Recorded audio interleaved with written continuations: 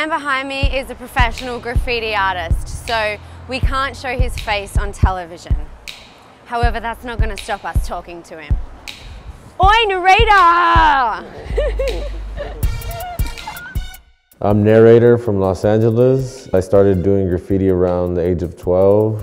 It was a lot of different crews when I was growing up. A lot of crews that battled against each other and, also fought against each other in certain ways. I mean, I lost a few teeth for graffiti. So, I mean, it just wasn't just graffiti.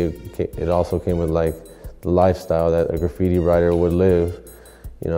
Selling this, selling that, doing this, doing that. If you're a real graffiti writer, you know what I'm talking about. They don't they don't live the average lifestyle.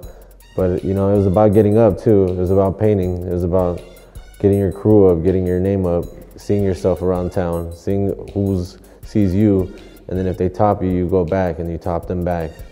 And a lot of cats over here be like, oh, now it's just about the street art. But it came from a really grimy ghetto thing. It's like you're drawing on these walls and they're in these neighborhoods that are supposedly like some gang territory.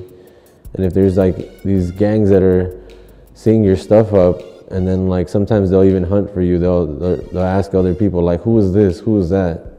And then they'll find you. They'll find you somehow or another if they really want to find you. And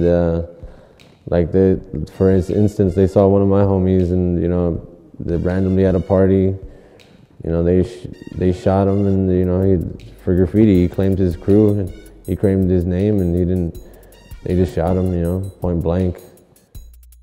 People think it's just like, oh, I do graffiti just to paint it, put it on this canvas and shit. Fuck that. I used to do graffiti. I caught a felony for that shit. Fools die for that shit. Like, this shit ain't no joke right here. This is the most dangerous sport in LA, in the world, if you take it this serious. These guys are losing their lives out here for this shit. Now I get a thrill and a rush kind of when I'm doing the huge wall for the community, because it's like a bigger thing now.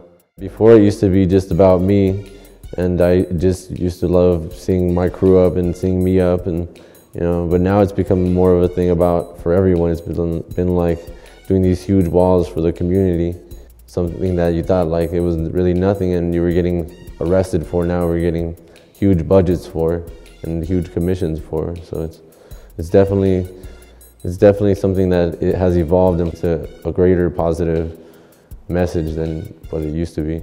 Crime does pay, but it's also about sticking to what you're truly passionate about. In the long run, if you stick to it, the money will come regardless. I mean, it's not the American dream, but I guess it's my American dream.